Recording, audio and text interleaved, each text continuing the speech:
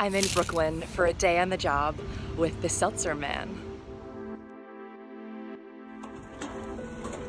The whole reason that we're still here is because it is a family business, Right. and we just don't want to see it go. Hi, my name's Gomberg. I'm the Vice President of Brooklyn Seltzer Boys.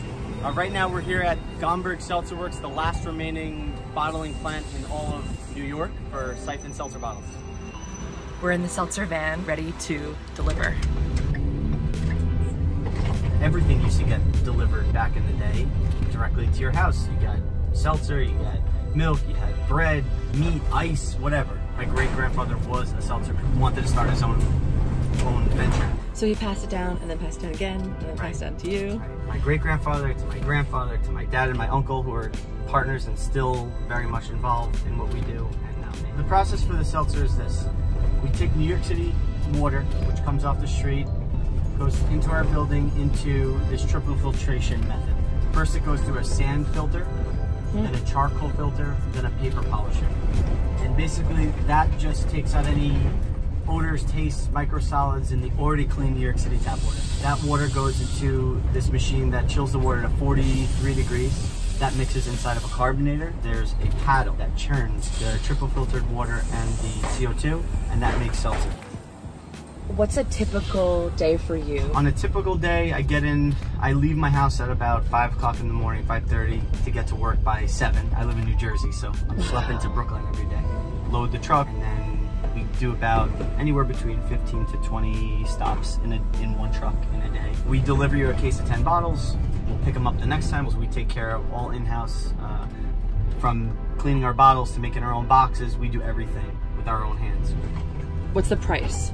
It's about $45 for a case of seltzer. What do you think people have to gain from the subscription service as opposed to going to the store and buying a can? Well, going to the supermarket, you're obviously going to pay way less. I mean, there's no comparison. It's going to be 50 or 60 cents maybe for a bottle of seltzer.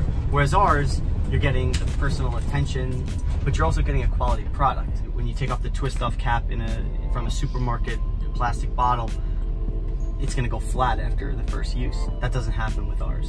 So you push the trigger, take what you need, put it back in the refrigerator. 2-3 days later, a week or 2 weeks later, it's going to have the same bite. Wow. So you're not going to have any waste. And what's great about it for the bars and restaurants, they use their desired amount. They put a 2-ounce topper on a beverage. They don't have to throw it out. Also, these bottles are hand blown in the early 1900s, because we're now the last ones that do it. So all the bottles have kind of been trickled down to us. So it's all history. These are all original bottles that have been used generation after generation. So my great-grandfather could have been delivering these particular bottles. In terms of your client base, is there something that all have in common? They love seltzer.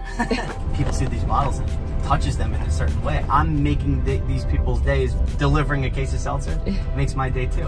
If you're drinking a case a week, that's a good amount. Yeah, it is. The people that are casual seltzer drinkers but still want to support and help the environment and get away from plastic bottles, they drink about a case a month, more for a nicer, fancier dinner. I bet it's a real showstopper at a dinner party to bring one of the bottles out. It's always a conversation.